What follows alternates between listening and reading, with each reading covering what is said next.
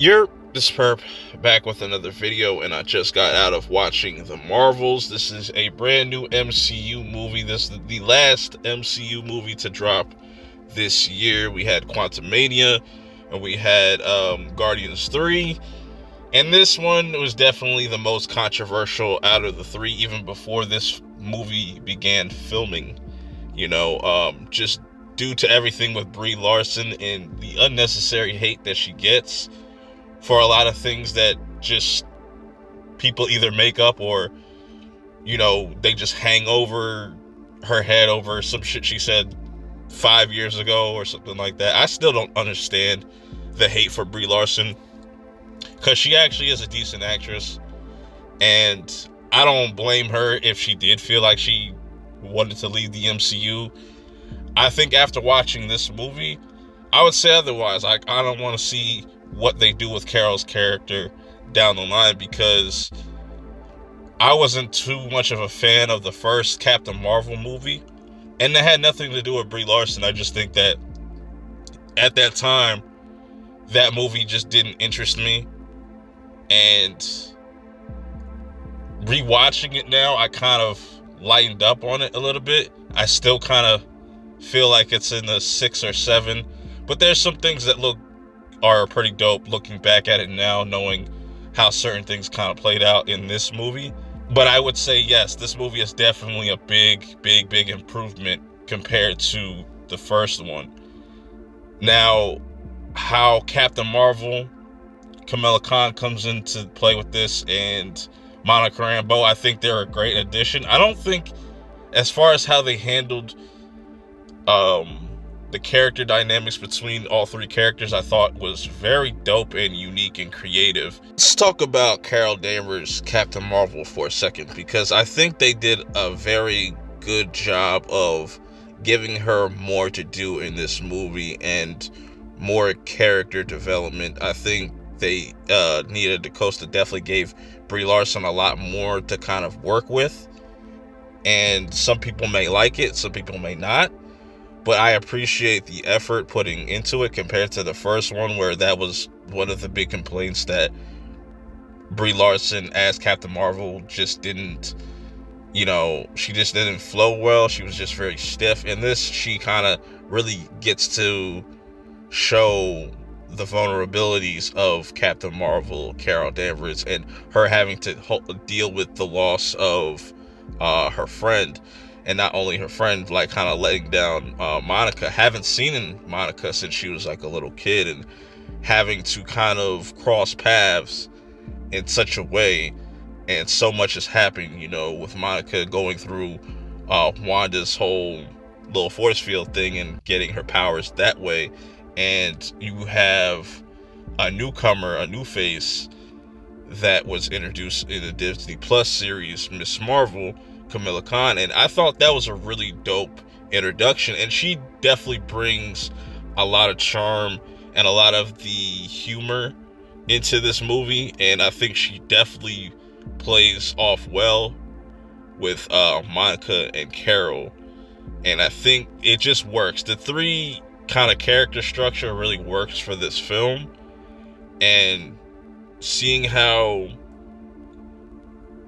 the whole them kind of going back and forth with their powers, it influences certain events, or it just kind of it's a part of the bigger overall story, which leads into our villain, which I think that's another somewhat positive or upgrade, I would say, compared to the first film, where the first villain in the first movie wasn't terrible. It's just the way they executed it towards the end, I thought was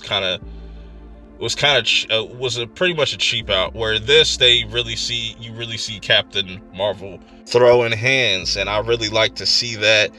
Sam Jack, I feel like in this, to kind of touch on that real quick, because I will forget about it, he kind of is in the background, not doing too much, but definitely can kind of show that he still got it as far as his action scenes go. But he's pretty much, I don't know. I think a lot of people aren't going to like his portrayal in this movie. I thought it was fine. It's very Samuel Jackson. It's just a little amplified up. But going back to, you know, Carol and just how they're able to connect her with everything that's going on in this story. Everything goes back to her, and the main villain's whole purpose is because of Carol not really knowing the fact that she is indirectly involved with certain things that are going on with other people in their homelands and their planets, where the main villain's planet is dying, needs resources. So she's using the bands to kind of open up these different kind of places in time to go back to her home planet, so she can like steal stuff like water, steal the whole sun. That's like the big ultimate goal, is she wants to steal the this sun, because her son is dying. But they find an alternative thing to kind of rectify that towards the end of the film, which is pretty interesting, because bringing Monica into this, she is really the brains of the three. You know what I'm saying? She's the one that kind of understands exactly what's going on. She's the one breaking certain things down as far as how are these powers working, how are we able to kind of be here in the next. And I like that Kamala can also just chime in, and she understands everything that is going on, and she's definitely gotten better as far as his skills and understanding her powers. And it's just them trying to use each other to kind of work together to defeat the villain. I just really thought that was really creative. There's some other things that were really dope in this, as far as there were points in this movie where, you know, they needed to find a way to transport people, and you know, you saw cats in the trailer, and the Flurkins, they were using the Flurkins for getting the people transported, because they were running out of space and stuff. And I was like, yo, that is fucking terrifying and hilariously creative at the same time. I was like, that was really fucking dope. That's probably one of my favorite moments of this. And just the fact that, you know, having also both bands and how they were used in this, and how they were kind of explained in this ancient kind of thing that Carol knew about these. She just didn't know exactly the whole ability and just the capabilities that you were able to do. That's why you have Monica in here. And it was just a really well way to kind of balance everything that's going on for such a short amount of time, because this is the shortest MCU movie. Now, there are some things that I didn't like there's just one line of dialogue from Nick Fury that was just really off, where he just uses the term black girl magic, and I was just like, you didn't really need that there. Nick didn't need to be the one to say that. But other than that, I was really pleased with this movie. I didn't think it was as bad as the internet's going to make it out to be. There's some things that really work. I would definitely want to see this again. The post-credit, everybody pretty much has spoiled the post-credit, and yes, it's official that the X-Men are mentioned. You know, we see Beast at the end, and somebody that looks like Monica's mother, and that's going to be interesting. Oh, I almost forgot too. I like the family dynamic, similar to like Blue Beetle, how to utilize Kamala's family in this. Got a lot of dope reactions in my theater. My theater was pretty packed. It was an IMAX screening, so like that was really cool too, to kind of see everybody kind of pulling their weight in this movie. And another creative thing real quick before I go is there are like moments where there's a whole scene of everybody singing, because they go to a planet where that's their language, is singing. They can't understand nothing else. And how they handled that is very creative.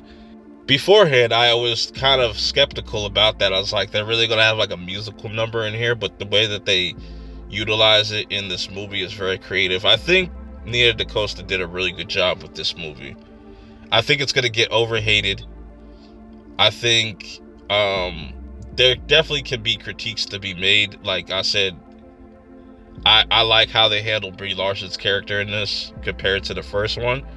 Some people might try to make jokes of it or just say she's trying too hard. No, I think she's doing what she needs to do. And I'm curious to see where this goes now because of how the movie ended. And we are starting to really start to see more of the multiverse within Marvel and stuff that's going on in Loki. So everything is leading up to Kang Dynasty and Secret Wars. A lot of the Disney Plus shows are starting to connect now, so we're getting somewhere. You know what I'm saying? I'm for it, man. I want to see how they build up to the next Avengers movie and Secret Wars, because I think they're gonna drop some major shit's about to go down in a lot of these other Marvel movies leading up to those moments. I enjoyed this. I had a good time. I want to know your thoughts. Leave them in the comments below. Till next time, I'm out. Peace.